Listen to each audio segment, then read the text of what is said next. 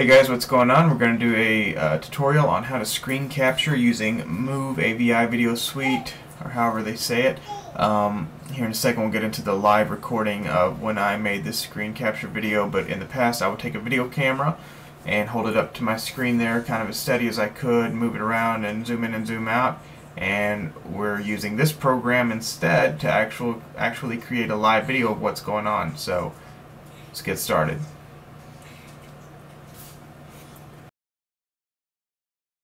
Alright, the first thing we're going to show you is how to do what we're doing right now, which is a screen capture. I'm going to click on this and it's going to probably pop up and say I already have one going on. Screen capture is currently being executed. We know that because I just told you. So, I'm going to go down here to my Rocket Dock there and open it up, and basically when you click on capture screen like I just did, this will pop up and it'll give you some options of what you can do or what you want to do. And it gives you right here where it says duration, it'll give you it'll say screen size, and right now mine's set to full, but you can change it to where it's a smaller screen size, or if I wanted to say to just record something in this one little box here where this video suite was, I can actually make it that custom size and it won't record anything outside of that box. You can also do some effects, and which is highlight, clicks, and cursor, which is what we did. Record audio, of course, which it's recording through my webcam audio right now. And well, I think that's pretty much it for how that works. But there's also right here screencast. You can also say capture gaming, and there's something else that you can do as well. We'll get to that maybe a different time. But that's how we're doing what we're doing right now.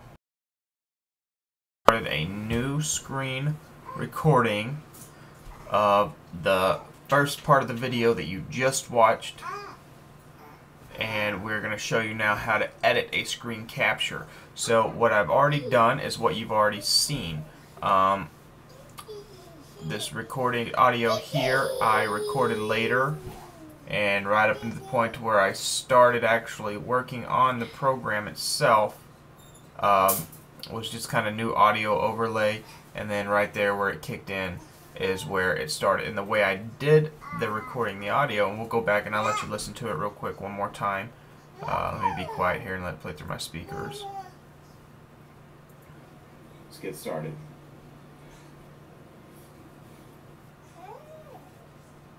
Alright, the first thing we're going to show you is how to do...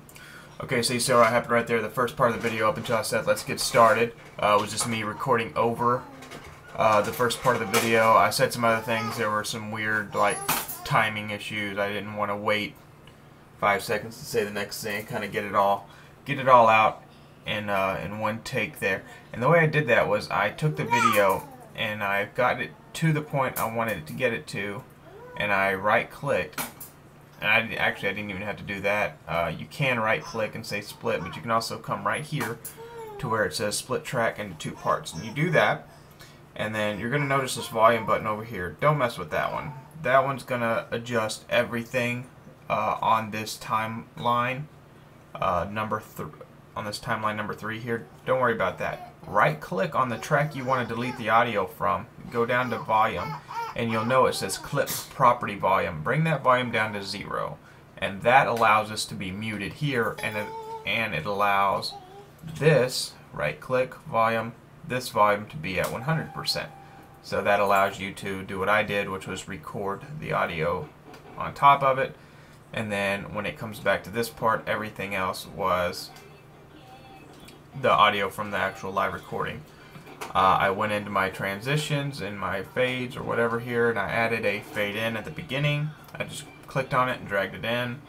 I added a title, which was just the simple text.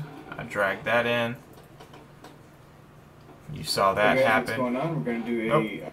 Okay, that's loud. Alright, so you go into properties, and you can add the animation, which was the gravity that I had on it, the speed it was. You click to change the duration of it.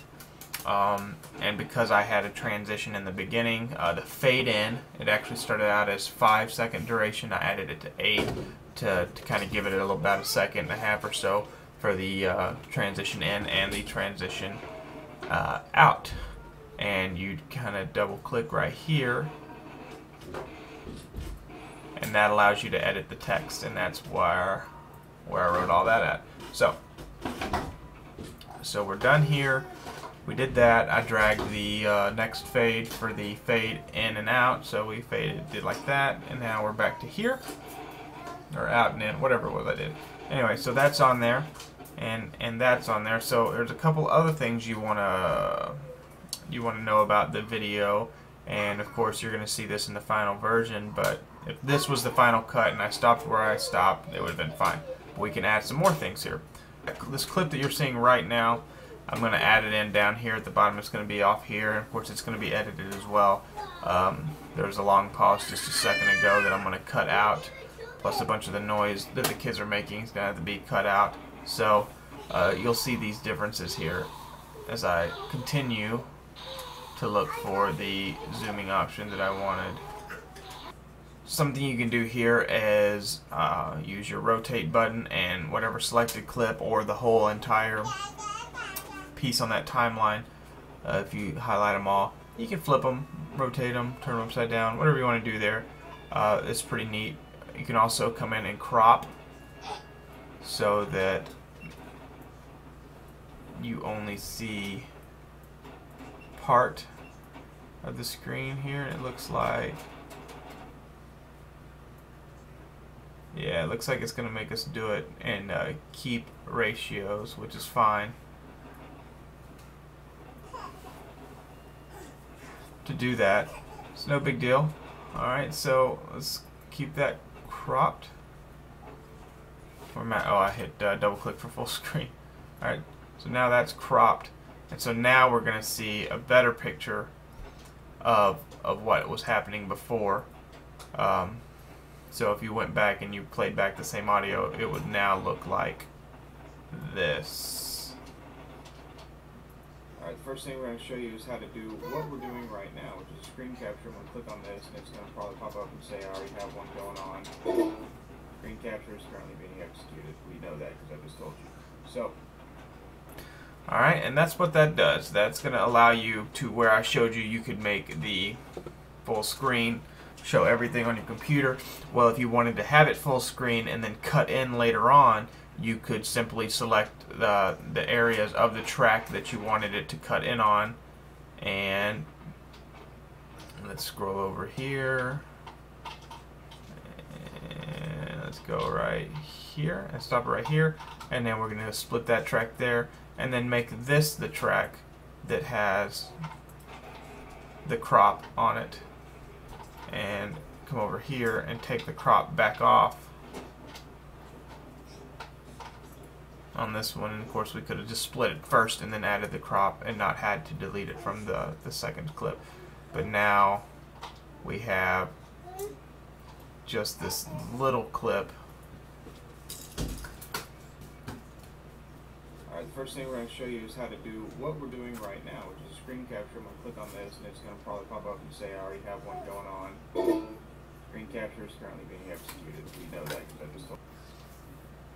We kind of zoomed in just for a second and then took it back out. Very cool, very easy to do. And other than that, I think that's about it. So what we're going to have to do here is I'm going to have to stop this screen capture, add it on, edit it, and then show you once again the next step to it. Okay. The 9-minute and 20-second duration of my video, which probably is about where we are right now in the video, but currently that's the end. So like I said, I'm going to make another clip and add it on.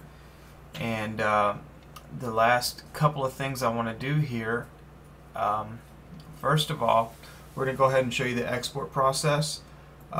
This is where we're going to be able to use the zoom, or not the zoom, sorry, the speed up.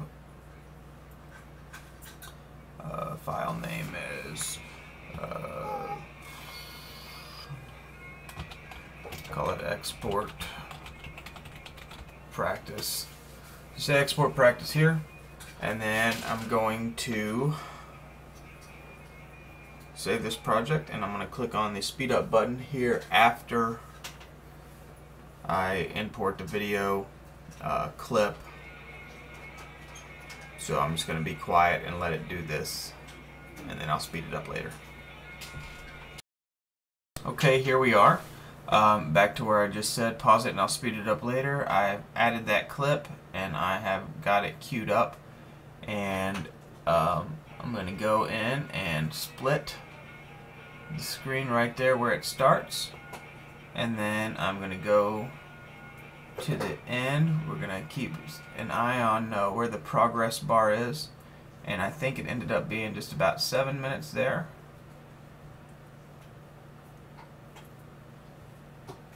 Alright, keep going a little further.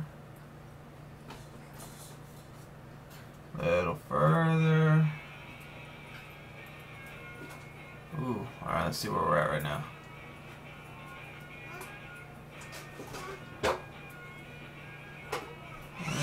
Not quite.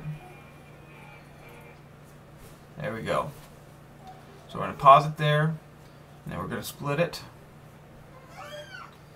Now I have this giant thing split here. We're going to click on, right click on that particular clip, and we're going to say speed, clip property speed 100%.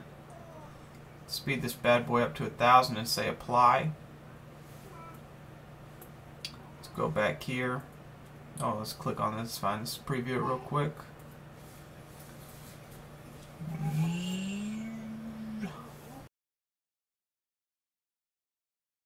Okay, now what I've done is we're going back and we're watching kind of the live sped up version of this, and I'm doing the record audio over after I deleted the squirrel sounds of my voice or the kids talking in the background of this sped up version of the video. Just anyway, I deleted that audio like I showed you earlier, right clicking it, and then I'm adding in this little audio overlay to kill the time while we watch that bar fill up in real time, and then it's going to cut back to normal speed and finish out the video.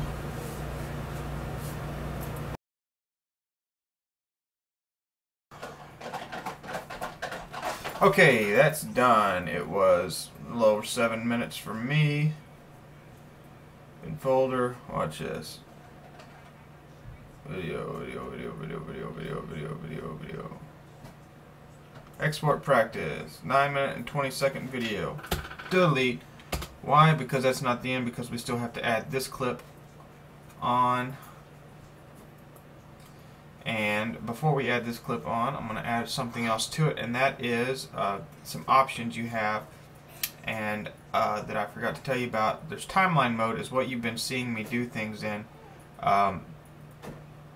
There's also another mode that you can use called story mode, and like if you, several of these options, if you're familiar with the basics of like Windows Movie Maker, you find some of the same stuff. It's very similar the way it works, and you just click right there, and it goes to a story mode. And like right here, we have an empty clip. I can delete that, and it'll scoot it over. Whereas in timeline mode, there would be a huge gap, say from here to however far out that empty clip was. There it is.